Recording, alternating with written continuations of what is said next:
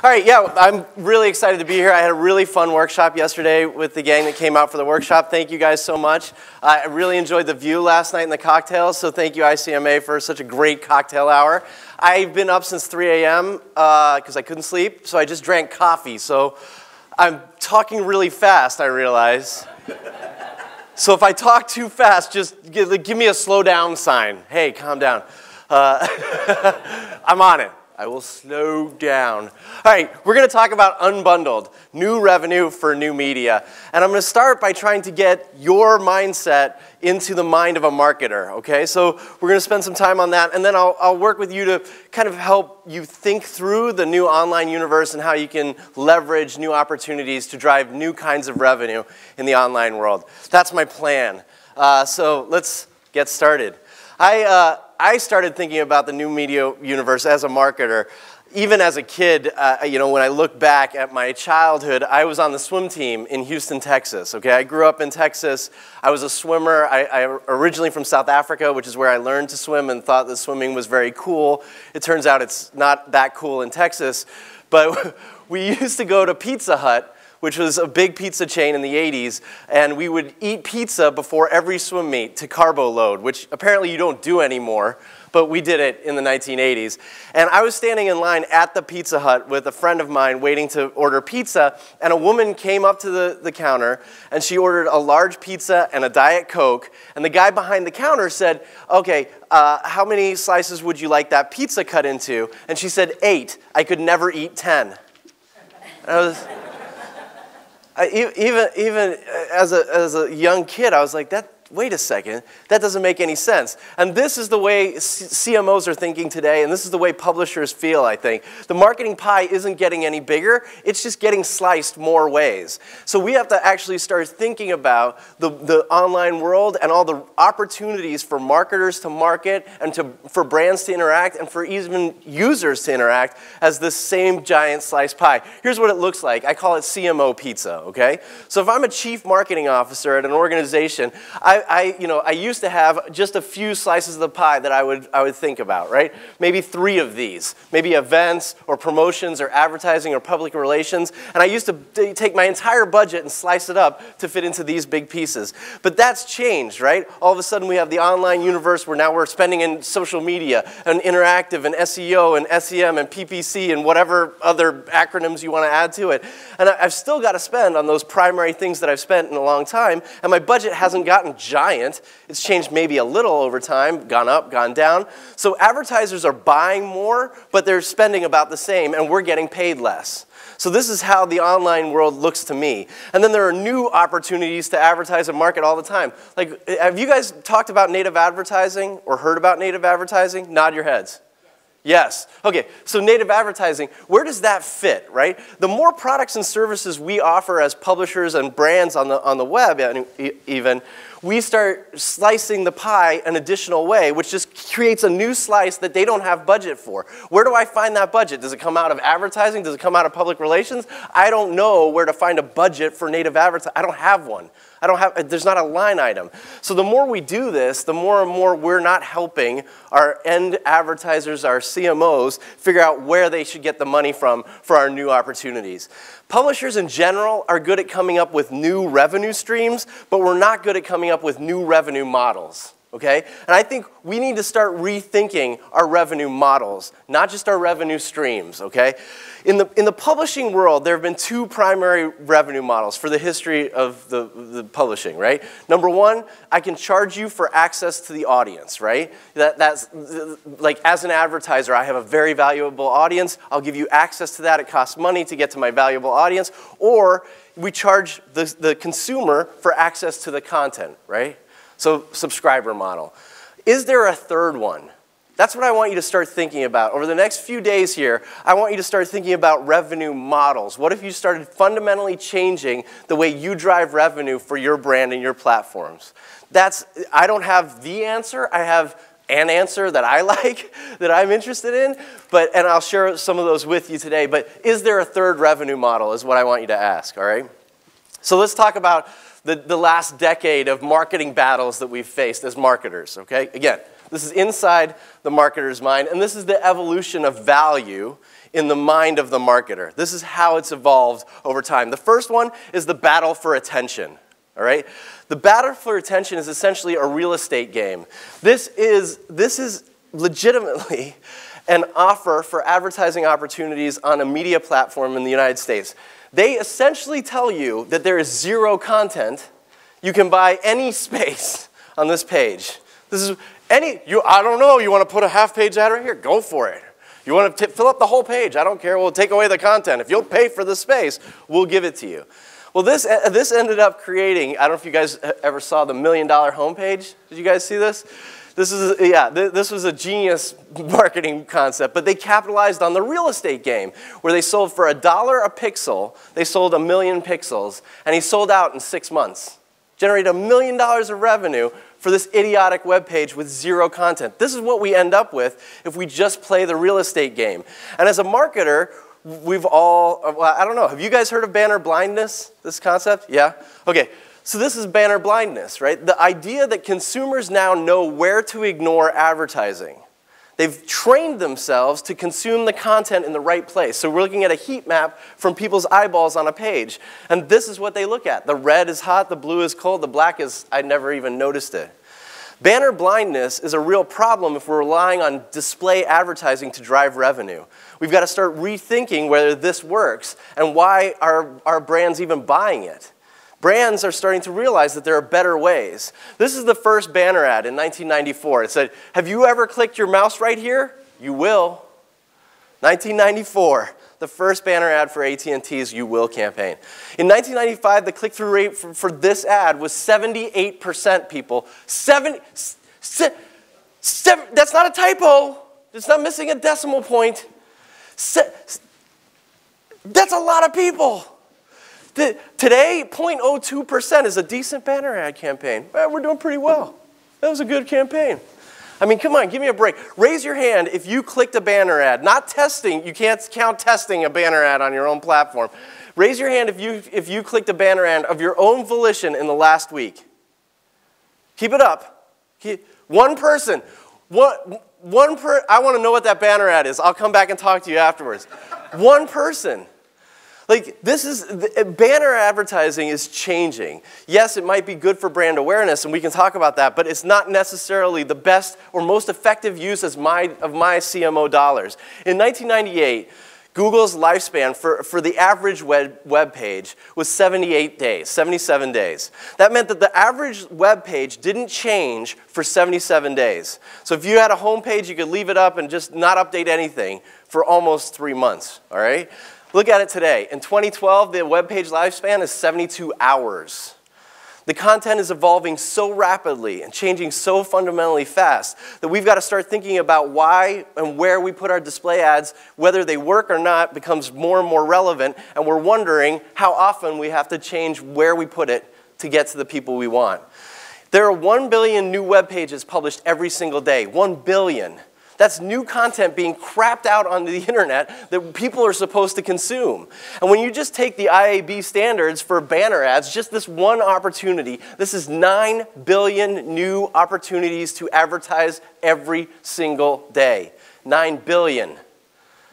That makes me think, I'm no economist, but this is what I understand about economics. If supply goes up, and we have unlimited, infinite 9 billion new opportunities every day to advertise, we're screwed if we're going to rely on display advertising as the revenue model to drive us towards the future and future success. This can't last. We end up with duplicated content, and we end up being screwed at the end of the day. So the first battle is all about advertising valuing the quantity of impressions over the quality of the audience we were going after. So as a CMO, all we worried about was the impressions we got, and we want a huge volume, okay? Today, we've got to rethink this. This is the battle to be next to your content. The content being created by your users, your environment, your content next to a valuable piece of real estate. All right, so that's the first battle, the battle for attention, the real estate game. You guys doing okay? All right.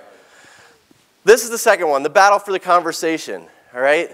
So all of a sudden, we started to realize there was a new opportunity to interact when brands like Forbes, any brand, started having the opportunity to comment, okay?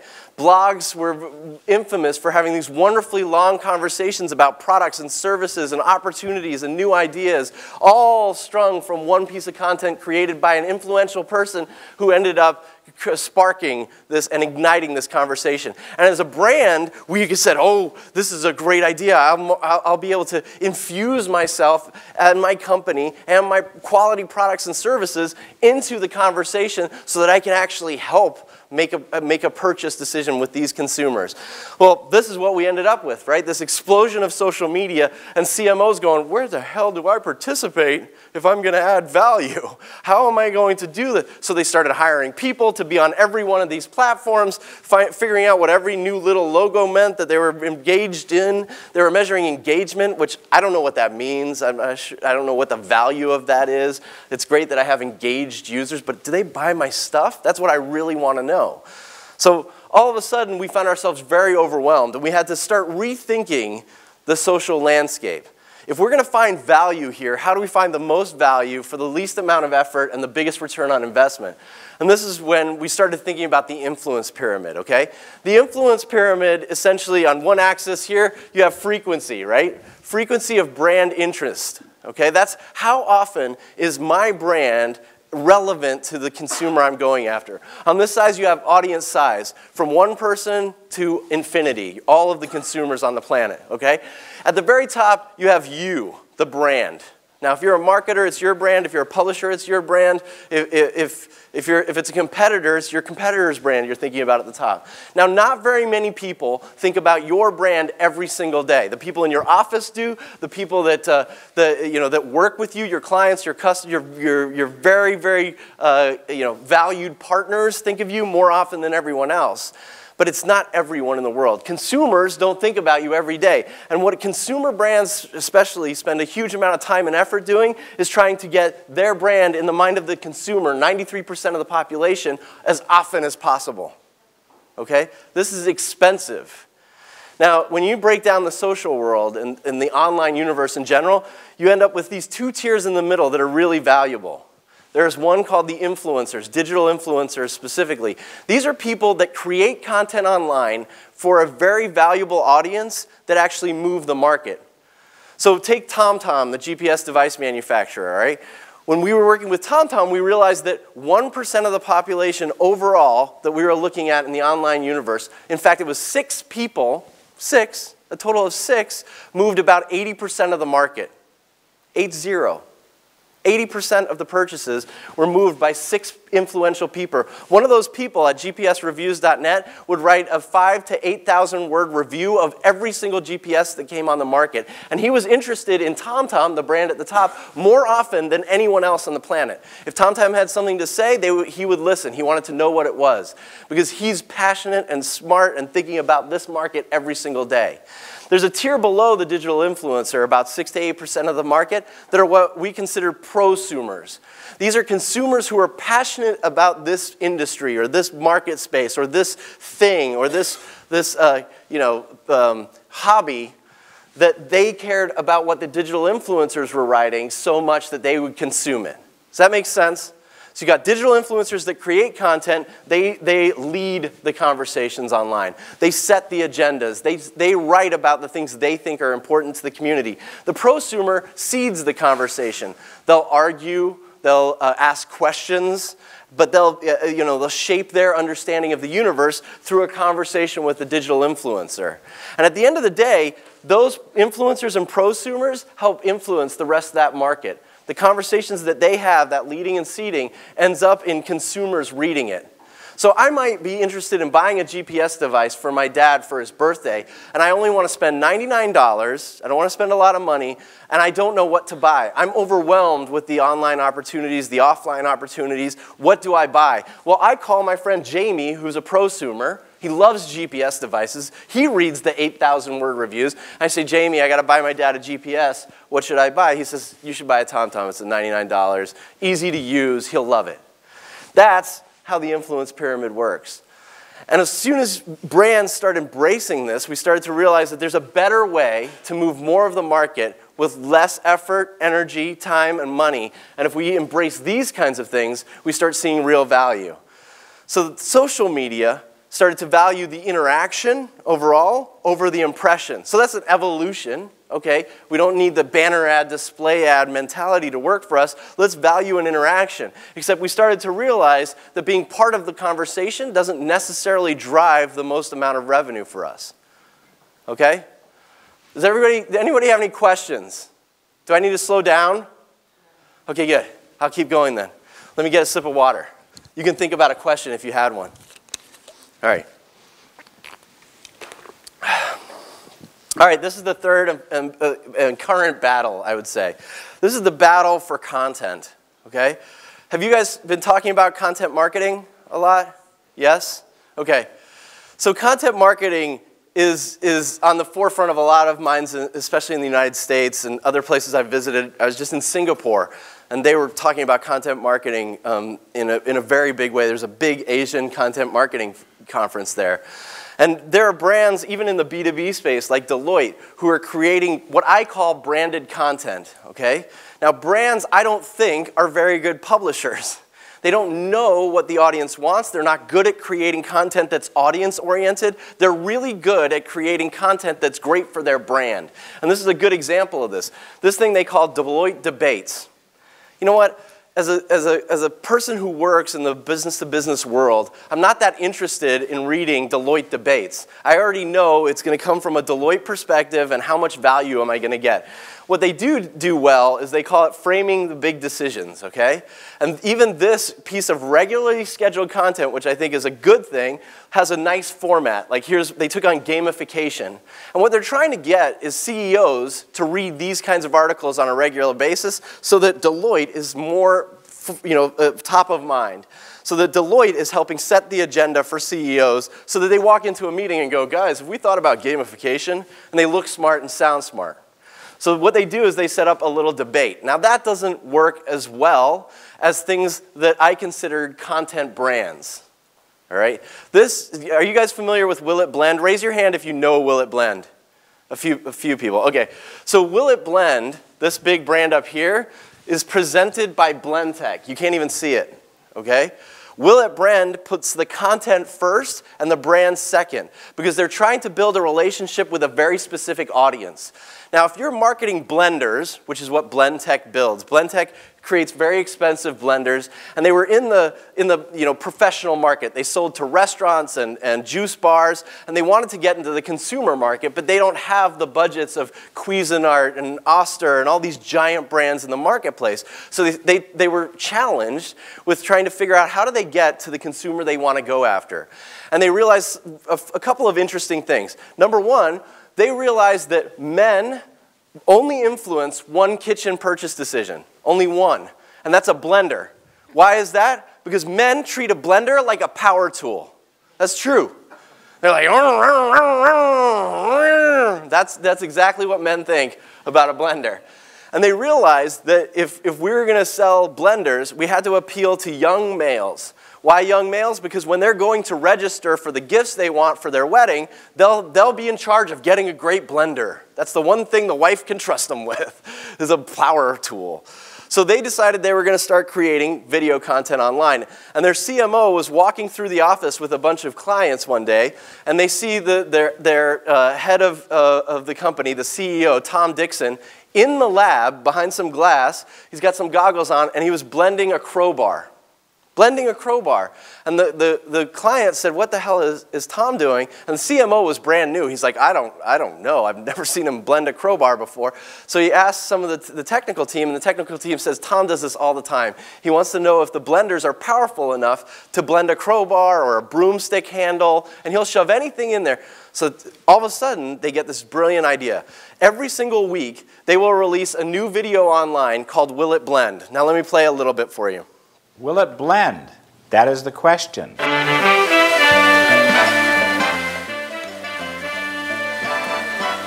This video actually is from the first day the iPhone was released. The very first iPhone. It does everything.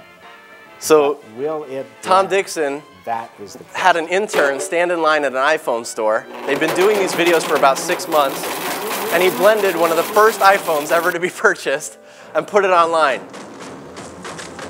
Do you guys want to see the end? I'll let it play through for you. But essentially, they leveraged the audience of men that were already watching this, about 80,000 men who were getting these videos every week, who all of a sudden made this video the kind of highlight of their day. They sent it to all their friends, they ended up in the news media, and all of a sudden Will It Blend was a brand that other people were talking about. Not just because it had a powerful blender, in fact, no one talked about that. They talked about the show Will It Blend. And all of a sudden, millions of men started watching Will It Blend every week. Today, still, even now, 7 years later, have asked me, Will It Blend is one of the #1 channels on, or top 100 channels on YouTube, still watched by millions of people around the world. And all of a sudden, Will It Blend sold 500% more blenders in their market in 1 week than they'd ever sold before. And that's continued to this day. In fact, this brand is so big that you can go to a store like a Costco, a giant warehouse distribution store in the United States, and on special days they have the Will It Blend package, which is a signed t-shirt by Tom Dixon. You get the DVD of all the videos he's ever done. It's not about just the blender, it's about the content brand he created, the Will It Blend brand. People wear Will It Blend t-shirts. That's how powerful this brand has become. So that's a content brand. Here's another example, this one I gave yesterday. This is an example of Gary Vaynerchuk. Raise your hand if you don't know Gary Vaynerchuk. Don't know him. Okay. So Gary Vaynerchuk inherited his father's wine store, liquor store in New Jersey, okay? It's a $4 million a year liquor store in 2006, okay? And basically Gary wanted to bring the company into the 21st century, and he said, I want to do something on the internet. And he decided he was going to do a video every single day where he would review 3 to 5 wines, and then he would help the consumer make a more educated decision. He decided to do this every day, people. So he set an expectation. Let me play you the second episode of Will It Blend. Hello everyone, welcome to episode 2 of Wine Library TV. I'm your host, Gary Vaynerchuk, Director of Operations. Today we are going to visit the wonderful and interesting world of Pinot Grigio. Pinot Grigio is... That doesn't sound interesting. This is looks like terrible content. So Gary started distributing these online, and people were getting really angry. They hated his videos. They thought he was terrible. The wine snobs of the world told him he was an idiot. He didn't know anything about wine. He got it on the 76th day. He had been doing this 76 days. He got an email from a real angry wine snob who said, Gary, your videos suck. You don't know anything about wine. You're just a sports jock who likes wine. And Gary was like, you know what? I am. I'm a sports jock who likes wine. Why aren't there more men who like to drink wine at tailgates for football games? Why aren't there more men who decide they're going to get into wine and drink it like they know beer? So all of a sudden he changed his perspective, and he started actually delivering content that was more like a sports show for wine. Okay? So let me show you the second to last episode. By this time, he'd been doing this 5 years every single day, and his business had grown from a $4 million a year liquor store to a $60 million a year mail order business, just with this one piece of content, a content brand.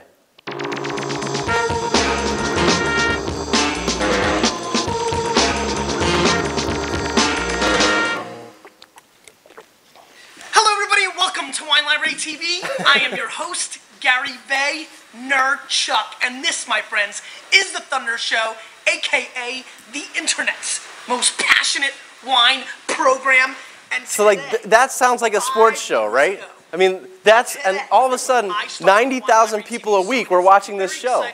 90,000 people a week started ordering wine from him. That's how this became a content brand people trusted. And this is what built Wine Library TV. That's what built his business, was creating content that drove demand for the products he was selling. So as a marketer, usually I'm concerned with market share, right?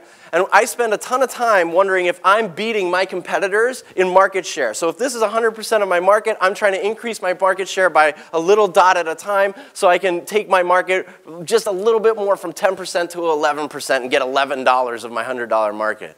Right? This kind of thinking isn't very good thinking unless you're thinking about just raising awareness. This is an awareness play. And CMOs are starting to realize that I can't just focus on just raising awareness anymore. It's harder and harder to do this in a cluttered landscape where people use influence, like the influence pyramid, to drive demand.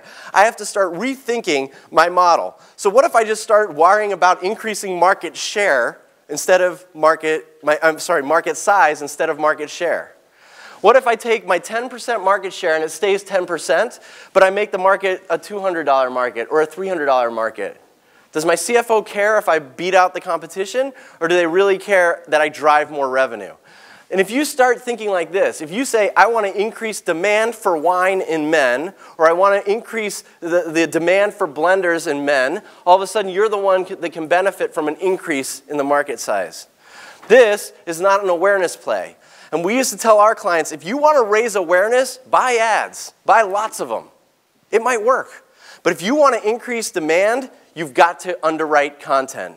You've got to work with people who understand their audience to actually drive real revenue by underwriting content that increases demand for the products you sell. And this is where native advertising has a foothold. All of a sudden, we're telling brands, like this is from Forbes, right? And in the US, people love Forbes' native advertising. They think it's awesome.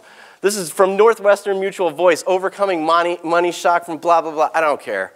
I don't know who it's by. I can tell it's by a brand. I don't think it adds much value. It doesn't build a real relationship with the audience. These are the problems that native advertising doesn't really solve. It's an answer to the need of the advertiser, but it's not a long-term play. It's not a new revenue model. We have to start thinking about harnessing the power of a subscription. Because content values relationships over impressions and conversation. And if you own the relationship, you own the customer. So high-quality, long-term relationships are the most valuable. You don't want fly-by-night impressions. You don't want meaningless engagement with a minimum of a small amount of the users. You want to win the battle to be attached to your content in a deeper way and find new opportunities to drive new revenue. All right, so those are the three battles. I think one of the big opportunities here is actually to think about cutting out the middleman. In the US alone, $35 billion a year is paid to ad agencies for creative work. What if that $35 billion a year started going into your pockets? $9 billion a year is spent on PR agencies creating PR campaigns designed to do exactly what you're able to do, which is increase demand for the products and services in the marketplace. What if we start thinking about taking on that kind of money? The battle to be part of the content instead of just be next to it or part of the conversation. Let me talk to you about the power of content, all right? This is Finding Nemo. You guys, has anyone not seen Finding Nemo? Man, I will talk to you at lunch. Finding Nemo is a great movie, a great movie. It did $868 million at the box office, which obviously is pretty good, and it's still the best-selling DVD of all time, okay? Frozen just surpassed it in revenue, but not in DVD sales, because I don't know who the hell is buying DVDs. So this is really valuable content. And I took my niece, 6 weeks after she saw Finding Nemo, I took my 6-year-old niece to a pet store in a mall in the United States, and she walked around saying, I want a Nemo. Is that a Nemo? I think that's a Dory fish. And this is amazing, because how can you say no to this face? It's impossible. It's impossible. So now, my niece and my brother-in-law now own a clownfish. And this is what happened. Finding Nemo decimated the global population of clownfish. It's not a joke. People flew to Australia, took clownfish out of the anemones, and brought them back to sell them to your kids. And you don't just buy a clownfish, right? You have to buy all this other junk to keep that clownfish alive. So all of a sudden, a $7 fish costs $90, $150, depending on what you buy. If you buy the treasure chest with the bubbles, all of a sudden it's $140. This is what happens. And it doesn't just sell clownfish. It sells all sorts of other fish, dory fish, turtles, anything that appeared in the movie saw an increase in demand after the movie for pets. This is what happens. You can still go 10 years later to Walmart, and you can still buy yourself a Finding Nemo starter kit aquarium, because it inspires that moment where you first saw Finding Nemo and you want a fish again. It's not the first time Disney's done this. 101 Dalmatians, when it came out in 1961, created an adoption crisis because people realized very quickly that Dalmatians make really crappy pets if you have kids. So they sent them back. This kind of content inspires demand. This is how it works. Do you guys use Google Trends? Raise your hand if you use Google Trends or Google Insights. Okay, yeah, that's good. This is good for a group. That doesn't usually happen. I'm glad you know it. So Google Trends is, I think, the most undervalued marketing tool on the planet. All right, this tool can help show you where demand opportunities lie and how to take advantage of them as a first mover. This is demand for clownfish from 2005 to today. In 2005, a year after the movie was released, it's still at 100%. 100, like the top, right, of demand. Then it cycles down a little bit. There's this offshoot. And then there's a cyclical nature to demand for clownfish. Then all of a sudden, the DVD's released in April of 2011. What happens? Demand for clownfish shoot up again. All of a sudden, people are interested in clownfish. And there are tank manufacturers going, I don't know, we're selling a lot of tanks out there. I don't know why. It's like 2004 all over it. That's what happens. Valuable content increases demand for the products and services your clients sell. That's the opportunity. So you have to start thinking about this rising tide. And how can we build a business model that rewards us for the activity our editorial inspires, our clients' content inspires? We're not rewarded for the impact we have in the marketplace, and we've got to start embracing those opportunities and creating those opportunities in an online world. I think if you're going to do that, you have to build content brands and unbundle your brand. This is the concept we talked about in the workshop yesterday. But I come from the television world, all right? And in the television world, this is Discovery Network, okay? Discovery Network doesn't market Fast and Loud, their TV show, as the Discovery Channel. They market Fast and Loud, the TV show. They want anyone who's interested in cars to watch Fast and Loud. It happens to be on the Discovery Channel. So if you want to find it, it's on the Discovery Channel. But they market the brand, the content brand. This is what their website for Fast and Loud looks like. They want you to get into Fast and Loud as deep as possible. And if you're interested, there's other shows on Discovery Channel. But if I can own you just one moment of your day, I want to own you. CNBC started as just a network about what's happening on the market today. They used to just report from the floor of the Wall Street Stock Exchange. And that's not the case anymore. They realized they had to make appointments with their audience, create content like Mad Money with Jim Cramer or Squawk Box in the Morning, where you could make an appointment with formatted content so they could own you as an audience instead of just having you come in and out, which is how we treat our web pages today. Instead, can we build a relationship that's much deeper than that? CNBC has gotten so hooked on this idea that they've changed their primetime lineup to be entertainment-oriented content because they want to attract a new audience, maybe an audience that's into business but wants to know about famous people that have stolen lots of money, like American Greed. These are content brands that happen to be on CNBC, but they build a relationship with the consumer. So I want you to start asking yourself, what if your brand was a TV network? What would the shows that you produce be? What shows would you produce if your brand was a TV network instead of just one brand? And how can you build deeper relationships with a different kind of content? All right. Sorry, I'm gonna skip ahead. You guys doing okay? Yeah. Okay, good. Whoops. I don't want to run out of time. I only have 180 slides. I thought I'd get through them all. Three secrets to building content brands, all right? Let me walk through these for you. The first one is to get rich by targeting a niche, okay? Now, niches are more and more valuable in the online universe, and too many media brands, even television media, has taken a large-scale approach to trying to get a high volume of watchers or consumers of content. And I think in the online world, the biggest opportunities lie very deep. This is a fractal. Okay, if you don't know what a fractal is, it's just a self-similar repeating pattern where the pattern above it looks exactly like the one below it. So you can go to infinity and it always looks the same. I'll show you what this means. This is a fractal, and I'm going to take my audience and divide it until I find value in the marketplace. This is for a company called Tractor Supply, okay? And they sell to farmers, you would think, because they sell tractors. Tractor Supply is a $5.3 billion business. 5.3 billion. They have 1,400 stores in the United States, and it's like a giant warehouse of stuff to buy if you own a farm.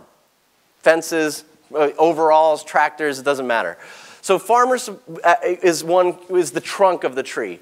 But if you just divide that audience once, between commercial farmers and hobby farmers, it all of a sudden looks very different. Commercial farmers need to be spoken to in a different way. Hobby farmers don't. Hobby farmers just farm on the weekend. They've got a day job, but commercial farmers do this every day, and they need to back their truck up and buy 500 pounds of whatever you're selling, not one little bag.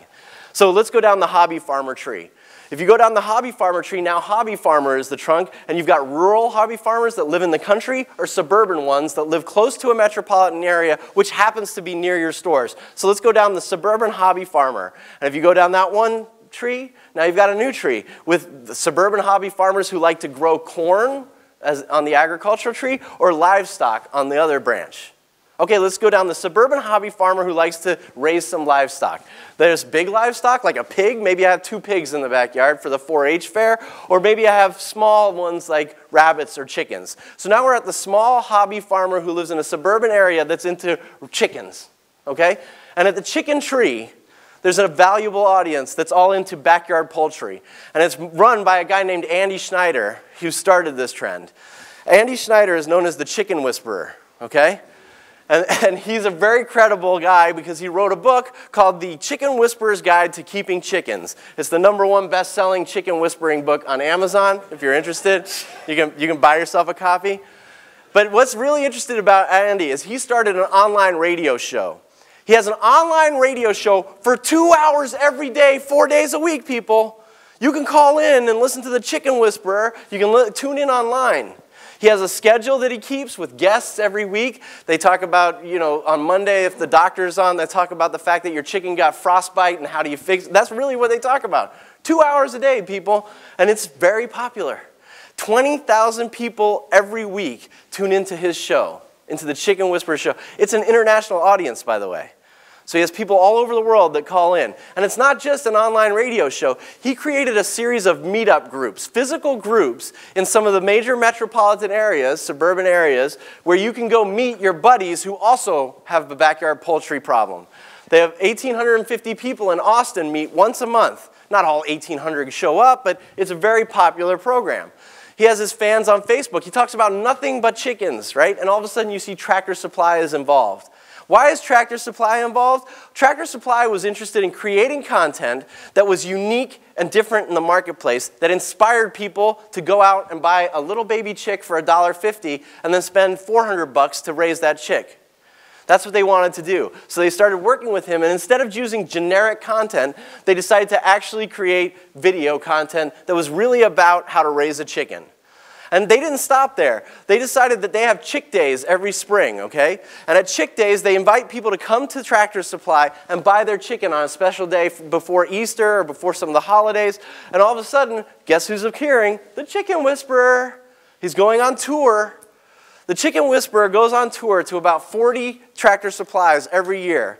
And he shows up and he does a 4-hour program, 2-hour program. He does his live radio show from the store, from his RV, from a camper. And all of a sudden, people show up. This is Anderson, South Carolina. Look at that, 150 people showed up in Anderson. How about Mobile, Alabama? This is crazy because 300 people showed up and they had to rent a hall because they can't fit 300 people in the back of their store. It takes up too much space.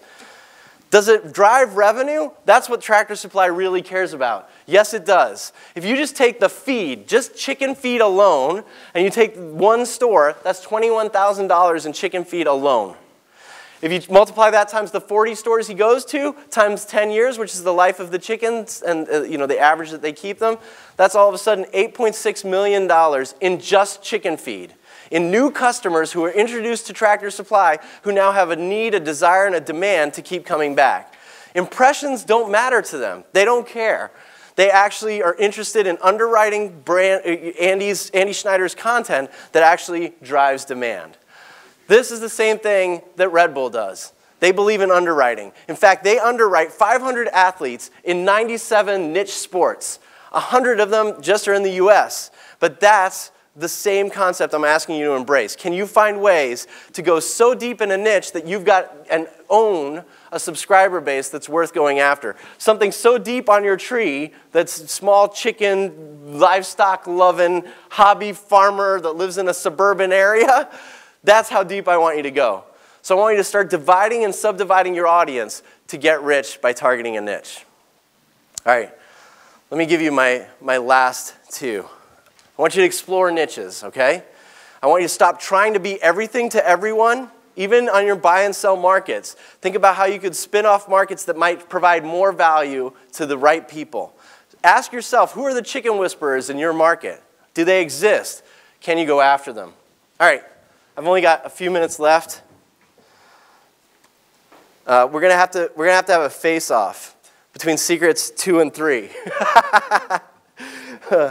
I think I can actually do this one faster. This one's about content holes.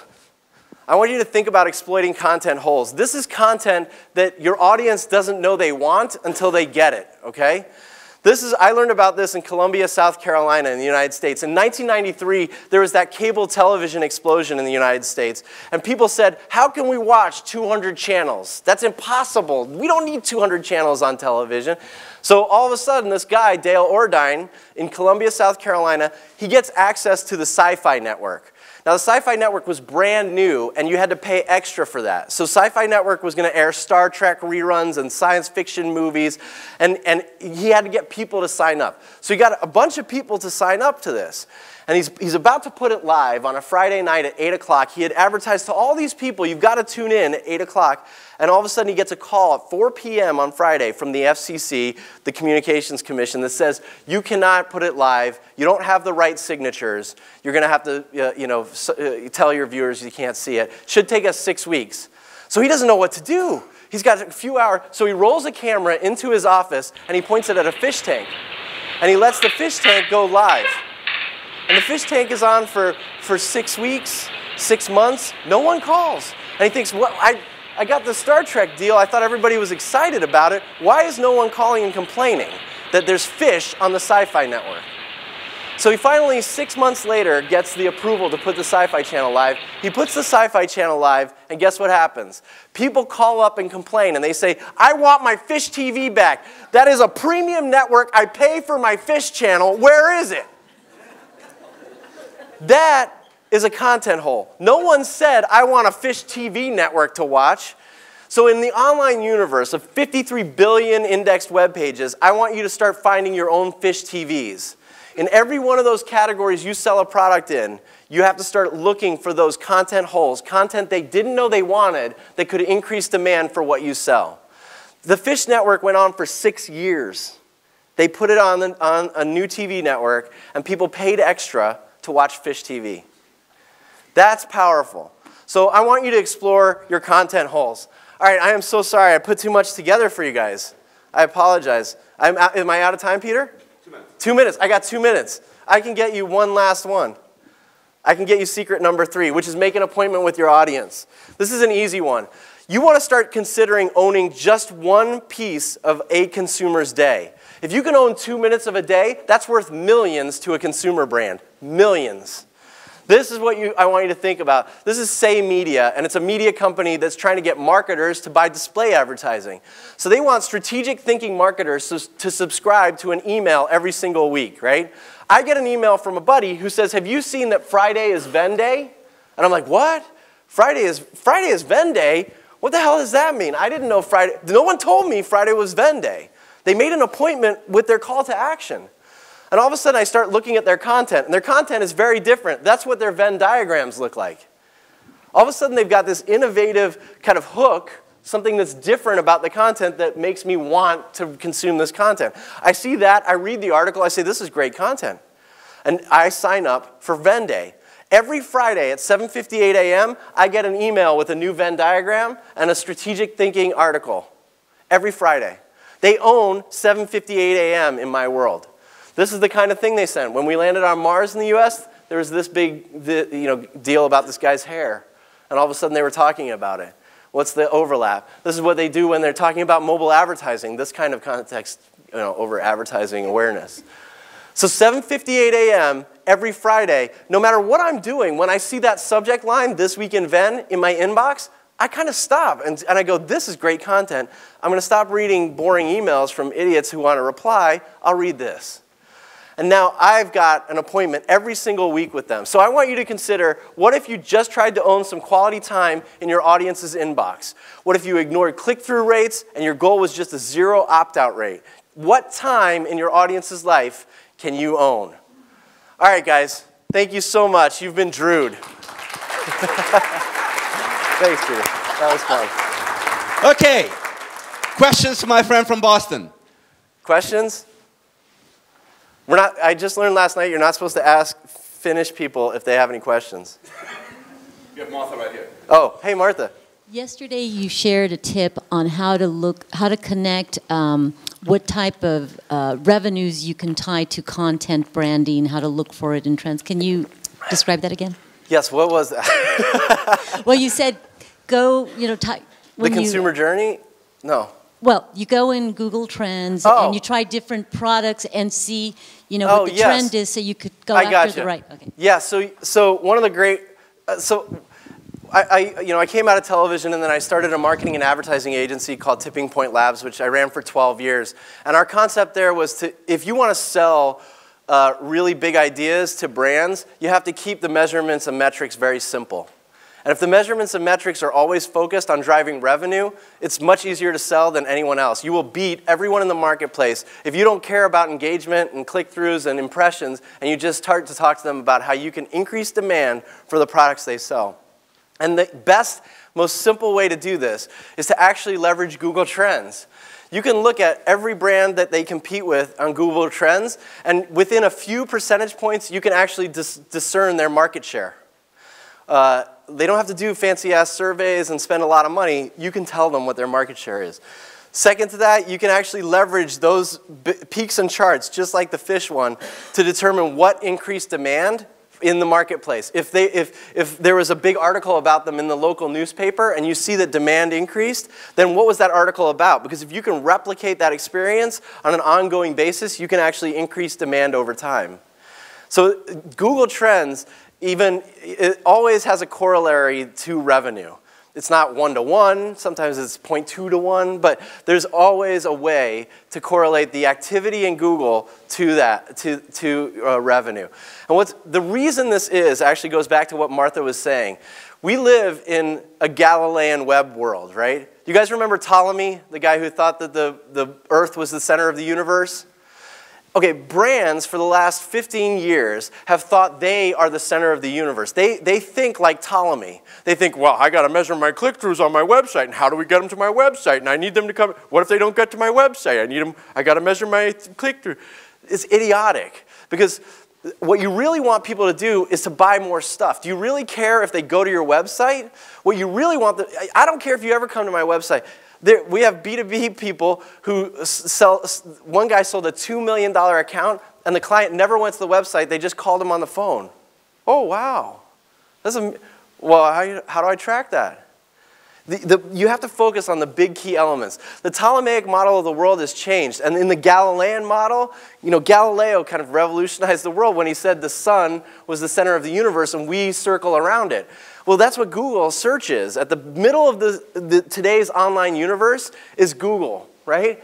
And at the very center, that's where people start and finish their day. And then around that search sun are all the planets that your consumers and clients spend a lot of time. It might be Facebook, it might be Twitter. We saw what it is, right? Pinterest, it might be a blog they like. It might be their mom's blog. Who the hell knows? But these are things close to the center of their universe. And where's your brand or where's their brand? It's way the fuck over here. They come out through all the stuff you like. I'm Pluto in the middle. Like that's what happens. So we got to start embracing the fact that the closer we get to the consumer and the closer we focus just on demand generation for what they sell, the more successful you'll be. You'll drive tons of revenue that way. Did that answer your question?